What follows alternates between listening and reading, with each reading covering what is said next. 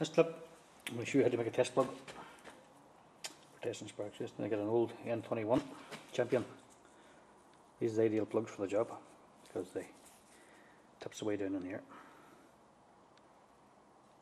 And it's flat level with there's the part of the plugger. So you want an N21 Champion. So next step was put it in the vise, and we'll cut off this part here.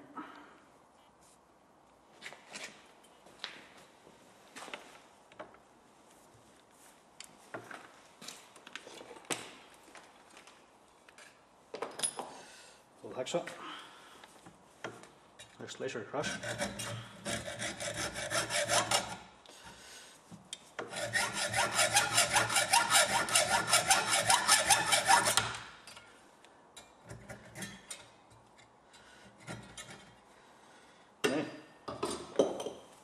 That's what you have now. Next thing to give everybody a clean up on the buff. Now our next operation now is to get on the safety glasses and start the drill here. Before we clean up here.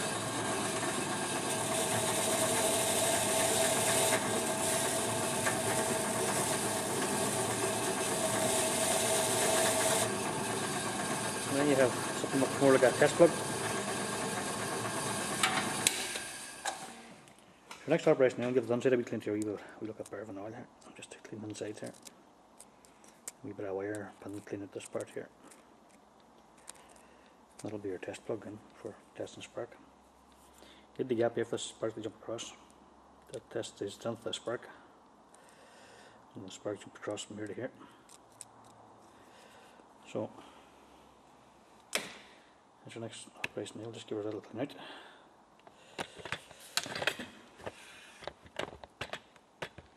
So we got the kerosene here on a brush.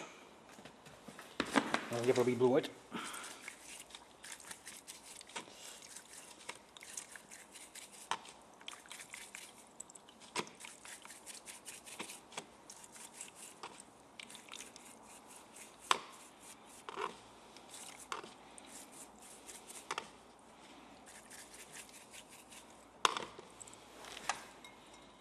Now I'll give her a wee clean out here with a needle or something, or a bit of wire, and we'll give her a blow out to their line.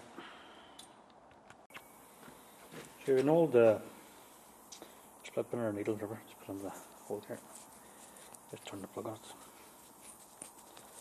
Get all that carbon out. And the N21 is the ideal plug because the insulator is way down in here. It's way down, and it's the ideal plug for making a test plug. The Champion N21. And you can even buy it singly. You get an old one, whatever. Years ago we got an old car burning oil, and the cars burning oil and the ones on there, we would put an N21 plug in that cylinder, and she wouldn't oil the plug anymore. So we used to want to oil this easy. So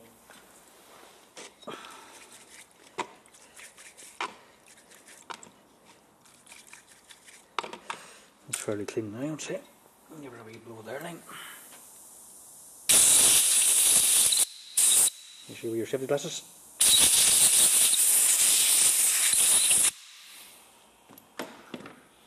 Well, there you have it, one test plug.